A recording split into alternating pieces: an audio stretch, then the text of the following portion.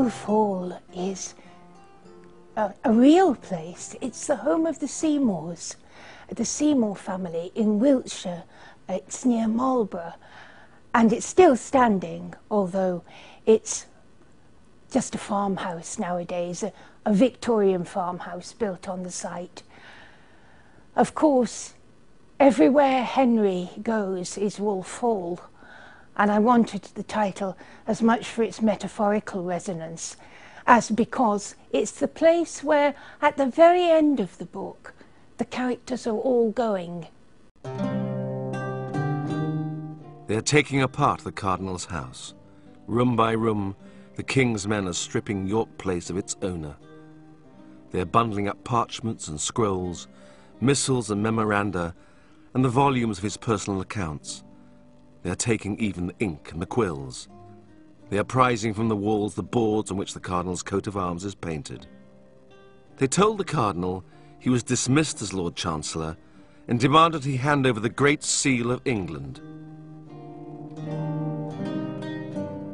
Thomas Cromwell is the central character of this book. It wasn't so much that I was interested in writing about the Tudors.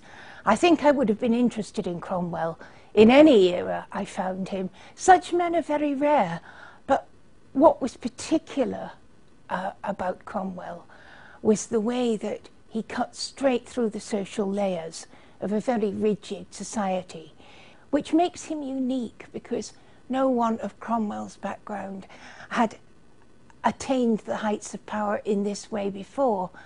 And I wondered, of course, what did that take? What unique combination of personal qualities and ambition and far-sightedness? And to him, how did it feel from the inside? And that's the question that drives Wolf Hall. Thomas Cromwell, people say, that is an ingenious man. Do you know that he has the whole of the New Testament by heart? He is the very man if an argument about God breaks out. He's the very man for telling your tenants 12 good reasons why their rents are fair. He is the man to cut through some legal entanglement that's ensnared you for 3 generations, or talk your sniffling little daughter into the marriage she swears she will never make. The Tudors, of course, are our national soap opera. We've all met people like these.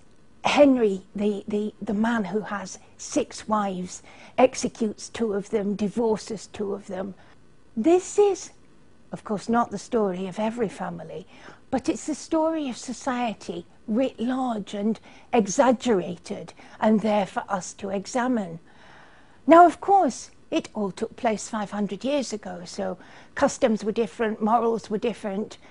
But we can recognise these people. We can recognise the first wife, Catherine, as the woman who makes a career out of being wife and kills you with love and hangs on to a dead marriage.